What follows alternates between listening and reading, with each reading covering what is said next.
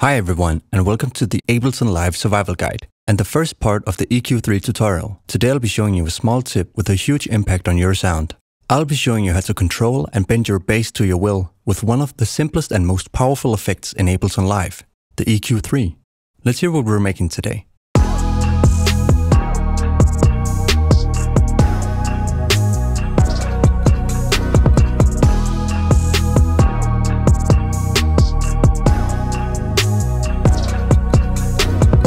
Now, for the record, I would never recommend anyone using the EQ3 as an equalizer, but I will be showing you how to manipulate it to be used as what I think is the best multiband compressor in Ableton Live, and show you why I think the EQ3 doesn't get the credit it deserves. I use this method in nearly every project I make. I'll get into how it works in a moment, but let's start with the basics.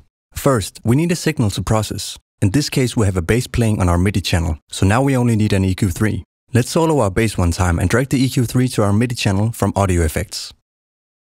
We will only be using the 3 toggling buttons and the 2 crossover knobs for this tutorial. The EQ3 is divided into 3 sections: low, mid, and high. If we want to solo one band, we'll mute the other 2 by toggling them off. Let's solo the low band by toggling the mid and high band off. Our bass low end information is now soloed. If we look at the low frequency crossover knob at the bottom left of the EQ3, we'll see that it's set to 250 Hz. This tells us that the top of our low band is set to 250 Hz, so we only hear from here and down. Let's try and bring it down to around 150 Hz and hear what it sounds like. This is how our bass sounds from 150 Hz and down. Let's leave that for a moment and solo our high band. We'll do this by toggling the low band off and your high band on. Per default, the EQ3's high band is set to 2.5 kHz, so unless you have a really bright or distorted bass, you shouldn't be able to hear much right now, as this number sets the bottom of the frequency range for the high band. So let's just turn our high frequency crossover knob to 350 Hz, so we can hear the top of our bass. Now we only hear from 350 and up. You may ask now, we have a mid band, so where is the mid frequency crossover knob? There isn't one. And that's because the range of the mid band will extend between the low frequency and the high frequency settings, meaning our mid is now from 150 Hz to 350 Hz. Let's hear the mid band one time by toggling the high band off and the mid band on.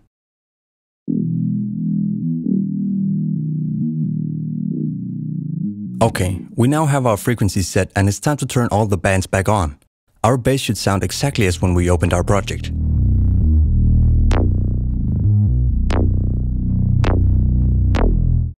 And now for the fun part of turning this into a powerful and versatile multiband compressor.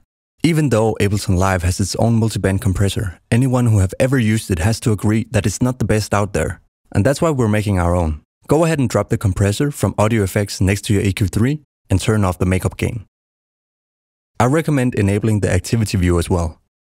We're now going to group the compressor and the EQ3 by holding Shift and clicking the gray bar around both plugins. Now press Command G to group them. If we show the chain list, we'll get a third window where we'll see one bar called Chain. Press that bar and double it 2 times by pressing Command D twice. From top to bottom, we'll now name these chains High, Mid, and Low. So let's click the top chain and press Command R, name this one High, Command R the middle, and name it Mid, and vice versa with the Low. We've now tripled our signal and we want to divide them into 3 sections.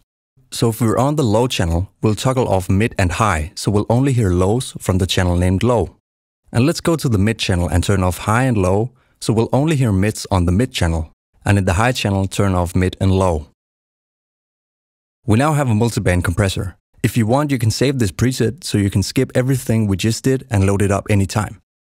Let me show you its features. Let's start by playing our bass and soloing the low chain by pressing the solo button. Now just as before, we only hear our low end from 150 Hz and down, as shown in the EQ3, but this time we have a compressor next to it. I like when basses tend to be direct and clear in tone, all the way through a note. Let's compress it. I'll turn the threshold down to around -18 dB with 3 in ratio.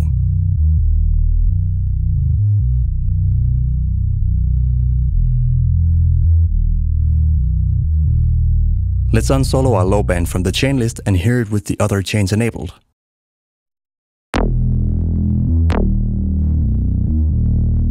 Maybe we'll turn the low end up a notch with the compressor's out parameter, just by 1.5 dB. We've now compressed and controlled our bass low-end information, much more consistent and coherent in tone. From the very beginning, I've been annoyed by that click sound in the high band at the start of each note. It's way too loud. So let's solo our high band and see if we can calm it down.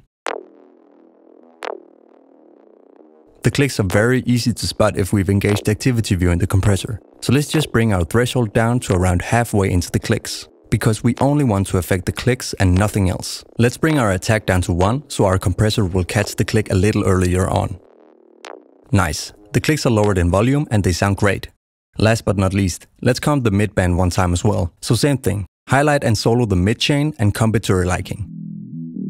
I'll go with -28 dB threshold, 3 in ratio and +2 dB in out, just to flatten it a little.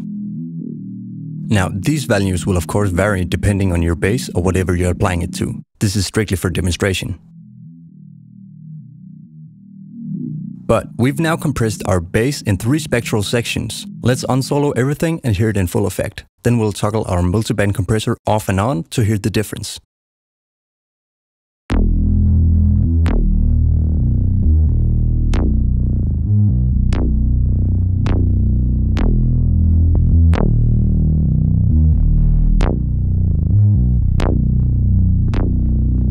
Wonderful. The tone of the bass is much clearer. There are no sudden clicks and it stays in the same place throughout the mix.